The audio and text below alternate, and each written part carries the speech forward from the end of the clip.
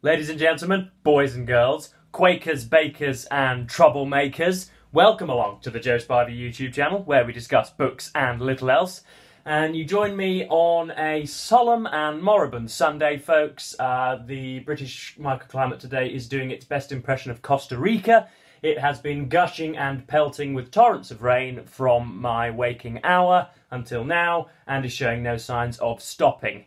What else is going on? There is a stirring cricket final currently taking place between India and Australia, which I have managed to prise myself away from such folderol. I've noticed also that Sky Movies are doing a marathon of Tolkien's Hobbit, which I've forgotten just how egregiously it departs from Tolkien's vision. Just spiders the size of Cheltenham and just the most outrageous. You're half expecting Spider-Man to come round the corner and save the Thorin's lot, or for Gandalf to somehow produce a lightsaber. It's fanciful, but it all makes for rather good cinema. But as I say, I think it departs from Tolkien's vision somewhat. But nonetheless, I have, as I say, prized myself away from such folderol and entertainment and come to give you my end-of-year book tag. I've seen some of my YouTubing favourites, or booktubing favourites, do this over the last few days and weeks. But I just wanted to prolong mine a little bit just so that I could make sure that my view's a little bit more well-rounded and ensure also that I get close to the end of the year in order to do the end-of-year book tag. The idea of doing an end-of-year book tag late in October is absurd. But yes, anyway, let us progress. Are there any books you started this year and need to finish? Now, that implies some sort of weird pseudo-religious obligation, the idea that I've got some Jesuit over me that's going to wrap me around the knuckles if I don't finish a book. I don't feel obliged to finish anything, really, but there are my only two bales of my reading year of 2023 I'm going to show you, and of course that which I'm currently reading also. So we have Hannah Arendt's The Origins of Totalitarianism. My views on this have been well broadcast. It's a very complex topic that I don't think Hannah Arendt tackles very well. I spent best part of a day and a half with it, hours and hours and hours, and found that she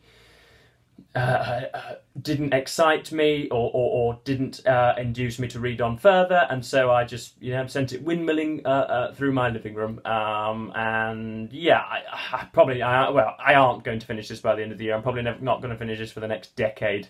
I think I'm either at the wrong place. Our minds are just a complete mismatch. But yeah, that won't be happening for the time being. My other rather notorious bail was, of course, of Mr. Dickens's David Copperfield. I got through probably 70 or 80% of this, did all the hard work, and then the 3 or 4 already unrealistic characters started doing even more unrealistic things. Dickens' verbiage was just, putting a bee in my bonnet, and it would take me, best part of 2 days to just get rid and done, but I threw it away in the middle of October and don't feel like going back now. So although it's something I've started this year, I don't feel as if I need to finish it. And then of course we also have Shearer's Rise and Fall of the Third Reich, with a thoroughly inoffensive insignia on the front there, because we wouldn't want to be banned from YouTube for having a completely ideologically absent sign on the front. That would be terrible, Joe. But this is, I'm doing excellently with this. Of course, I'll finish this and review it for BookTube over the coming days and perhaps week. Just got to the point in which the supine and, doddering Neville Chamberlain has been led up the garden path by Herr Hitler and is in adamantly trying to seek peace, has actually just heightened the possibility of war inadvertently. So yeah, I'm really enjoying that, and obviously that will be something that I will read and finish for this year. So the second question, do you have any autumnal books to transition to at the end of the year? Now, the frontispiece of this, the sort of prototypical answer, the typical answer is Wuthering Heights, because of course it's got swirling, whirling winds and it's all very barren. Having read that for Victober as well, I have never. It's the second or third time I've read that now. That's never really got across to me. It's never, it's never really been connoted to me very well. But I appreciate that. But three ones that are sort of reasonably autumnal that I have here. Now we have. I don't know whether I'm going to read these, but they are certainly autumnal transitions nonetheless. This is Agatha Christie's Poirot Solves a Murder on the Orient Express. This has been popularised first of all by Peter Ustinov, then David Suchet, and now what's his name, Kenneth Branagh, with these big sort of pipe cleaner moustache. So the famous Orient Express, thundering along on its 3 days' journey across Europe, came to a sudden stop in the night. Snowdrifts blocked the line at a desolate spot somewhere in the Balkans. Everything was deathly quiet. Decidedly, I suffer from the nerves, murmured Hercule Poirot, and fell asleep again. He awoke to find himself very much wanted, for in the night murder had been committed. Mr. Ratchet, an American millionaire, was found lying dead in his berth, stabbed. So that's that. It's, again, reasonably thin, but yeah, happens in snowy surroundings. So I suppose that might be a wintry transition, but nonetheless, it wants every reader to then become cosseted and makes you shiver and makes you cling to a radiator because it's all very cold. So yeah, my dad's got at least 2 or 3 dozen of these Agatha Christie's all stockpiled downstairs, which I ought to get through. So yeah, it's definitely an autumnal transition. We have what I read, again, one of the things that I read for Victober was a little collation of Arthur Conan Doyle's Sherlock Holmes stories, and we have a standalone Hound of the Baskervilles here with Trevor MacDonald on the back. He seems to have done a sort of classical collection with whoever on earth it was that published these. Andre Deutsch Classics, published by Andre Deutsch Classics in England. So Trevor MacDonald, who was a war correspondent for the BBC, if I'm not mistaken, for many, many years, probably, the 80s and the 90s, in early colour television. And yeah, he's done Treasure Island, Jekyll and Hyde, and the story of the Treasure Seekers. This, of course, the story of Dr. Mortimer, who turns up at Baker Street one day and says that his friend, potentate, and creditor, Charles Baskerville, has been killed during the night. Oh, it was killed a little while ago, and it looks like a hound's done it. So yes, that's on Dartmoor. So obviously it's wintry and shivery, and Dr. Watson's always wrapped head to toe in tweed. So that's definitely autumnal. And then, just for its autumnal cover, we have Roots of Happiness, 100 Words for Joy and Hope. This is by Susie Dent, who is the lexicographer on the UK show Countdown, which is a midweek show for the elderly and the unemployed, because who else is free at 2:30 in the afternoon other than the elderly and the unemployed? And she's a lexicographer on that, so that when a word is given from some of the, what are they called, anagrams, whenever words are given, she checks them. She's written a book, 100 Words for Joy and Happiness. That strikes me as a rather autumnal tree. Again, it's rather cosy. My maternal grandmother got me this a few weeks ago. This was $16.99 from Waterstones, so I chastised her rightly for wasting a load of money on something that I will enjoy, but something that isn't nearly going to give me as much joy as what she could have spent her money on. This is a signed copy, so yeah, it's got what's going on. So it just gives it random words for joy and happiness. Serendipity there is one of the words that supposedly symbolise joy and happiness, although I think that would, I would argue against that. Ebullient, iridescent, all of which can be crossed off in your Joe Spivey verbiage bingo. Quiddle, plodge. I've no idea what the hell she's done writing that, but I'm sure it'll be interesting at some extent. But yeah, an autumnal front, so that pretty much covers that, I believe. Then question number 3.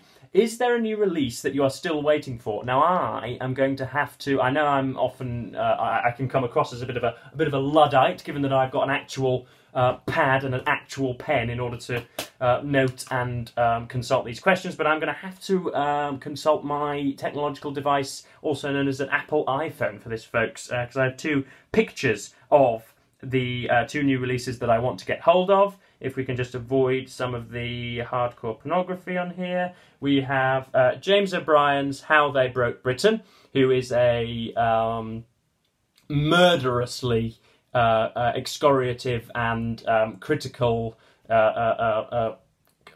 caller to account of the UK government, talks about the malevolence of Boris Johnson and sundry others, Dominic Cummings, and he has written I think it's about maybe a 10 or 11 chapter book which supposedly charts Britain's descent into monomania and political passivity and horrendous economic crashes and COVID pandemic mismanagement and things like that. So that should be jolly good. I've read his 2 other books, How to Be Wrong in a World Gone Right and How Not to Be Right in a World Gone Wrong or something.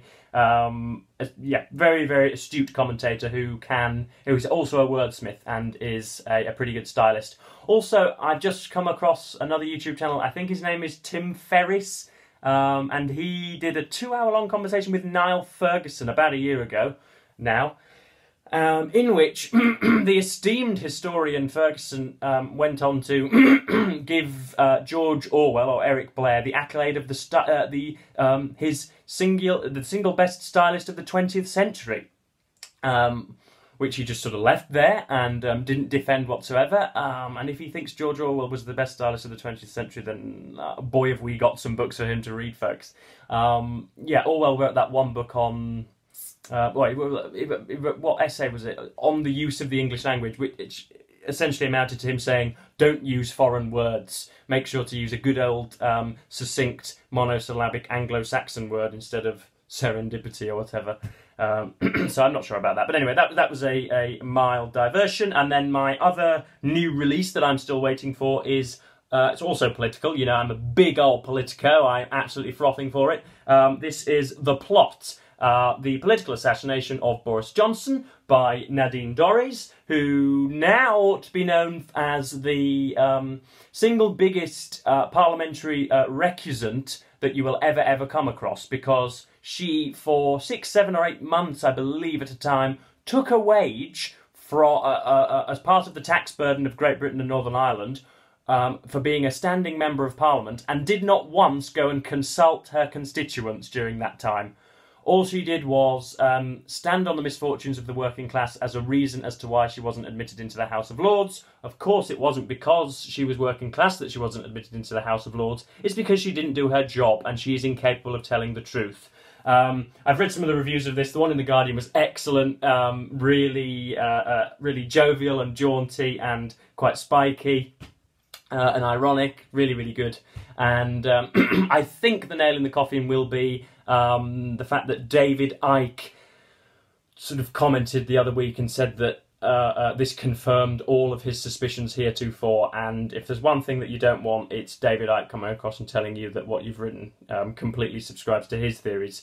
So those are the 2 releases that I'm on the lookout for. Of course, they're going to be £27,000 to purchase new in the stores, so unless one happens to sort of wingspan its way in here like a bird of prey, I'm probably not going to get a hold of them for a very, very long time. But that such is life. Question number 4: 3 books you want to read by the end of the year. Now we have 3 here. As soon as we have a little bit of non-fiction November left after we've read The Rise and Fall of the Third Reich, I've got 3 non-fiction things here to sink my teeth into. 2 of which will be rereads and 1 will be never read before. So we have Matthew Debatua's... I'm going to struggle with that. Yeah, Debatua's Self and I. Will Self, who is...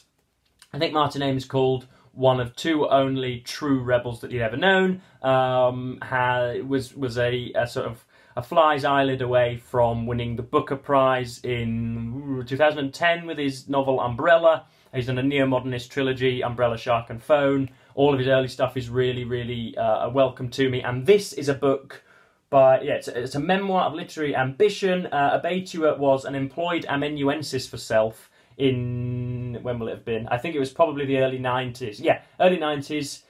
From the rise of New Labour to the slow decline of the literary establishment and the emergence of the internet, Self and I is set in a time that burns brightest in its final hour. It is a frank and very funny account of a young, hopeful writer who finds himself alongside one of his heroes, only to discover that literary ambition comes at a price. This is essentially, I think, like a few month long jamboree. All they do is smoke marijuana and probably eat Doritos and occasionally type something on a typewriter. Abetu is now a senior professor of creative writing somewhere down south, like the University of University of East Anglia, or Surrey, or Torquay, or Exeter, or something like that. So he's part of university faculty, so he hasn't quite made it as much as Self did. But yeah, I read this. I think I read this essentially on when I was meeting an ex-girlfriend all the way down south. I had 4 or 5 hours on a train there and back, and I think I got through it essentially in there. A couple of years back, I have the Rise and Fall of the Roman Empire by Stephen Kershaw. There has been a social contagion go around the internet, as per usual, in which a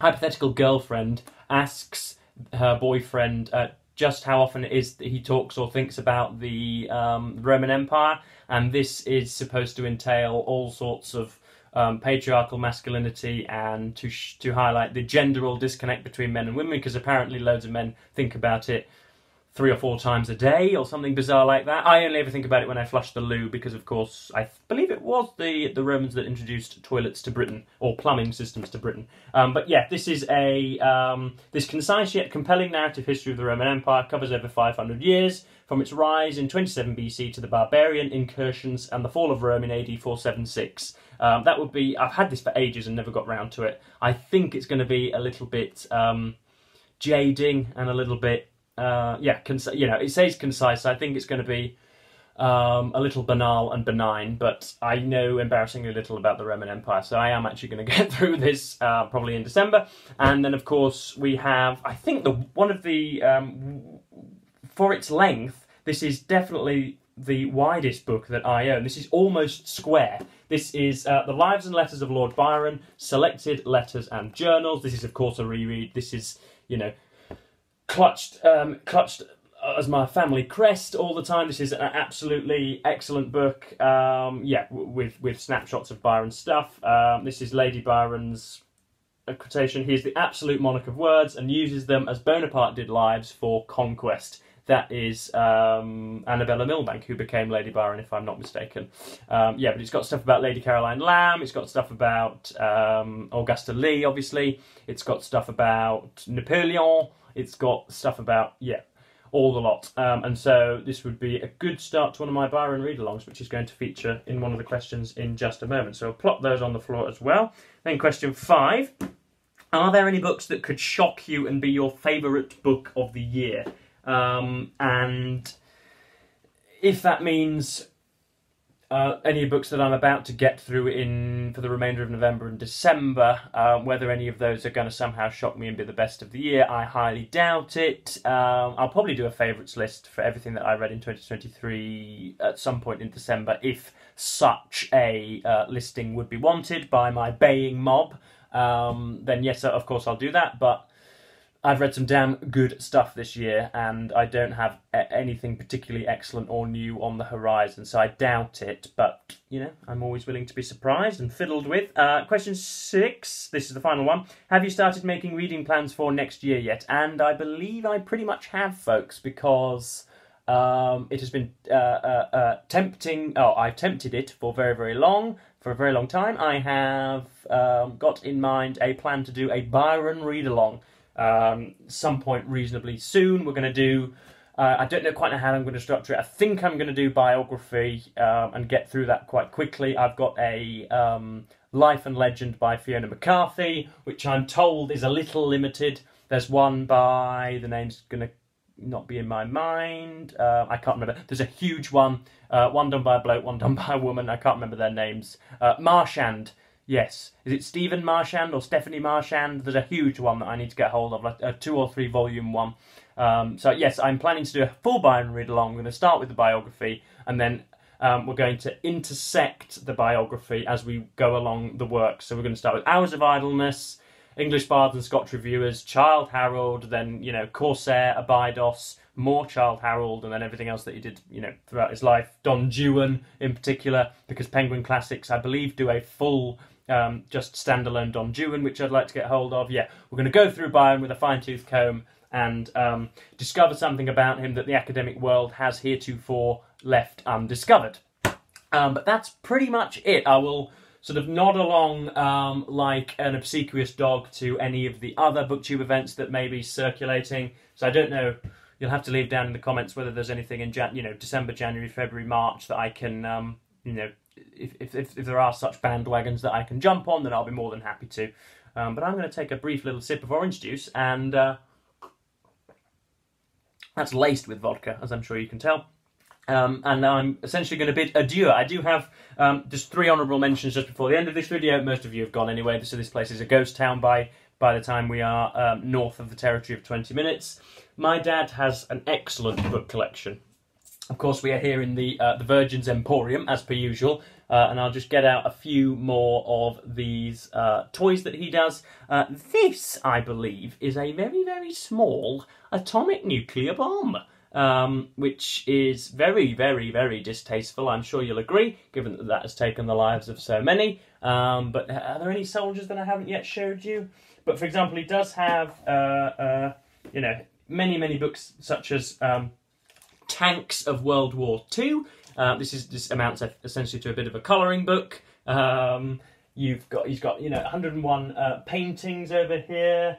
What's this? Famous aircraft of all time, army badges and insignia of World War II, Napoleon's cavalry. So I think I am going to do a bit of a tour of all of his militaria, hhis non-fiction militaria, because he's got all sorts of stuff downstairs. That would have made General Haig look like a pauper. But yeah, I've got 3 books that 2 of which are mine, and 1 that I just found in his possession.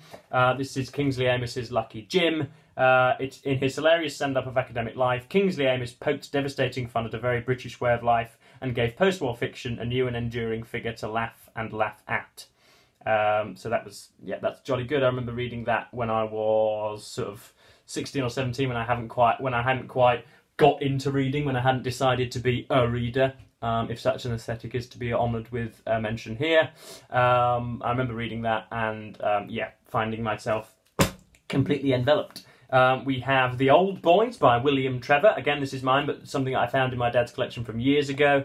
The little world of a public school with its grudges and rivalries reaches out into the little world of the aged, as the old boys grimly battle over the post of president of the association. That's the old boys there. Look, they are such old boys. And we also have Alison Weir's The Lady in the Tower, The Fall of Anne Boleyn, which talks about whether it was that she was in somehow league with goodness knows who, the Spanish Inquisitors, in order to down Henry VIII, or whether Cromwell concocted some sort of scandal around her in order to get rid of her, or whether she actually was plotting to have her Henry meet his maker. Who knows? But yes, that looks like a very interesting book to me. Again, just something my dad has lying around, which no other father would just have lying around. But yes, I think, ladies and gents, that just about covers it. I've got an absolute melee of books all around me now, but I am probably going to say goodbye just now. I hope you enjoyed this end-of-year book tank. It's been a rather extended video. But yes, please let me know your answers to the questions down below in comments. And yes, we'll have a good chat about it down there. But yes, other than that, thank you, BookTube.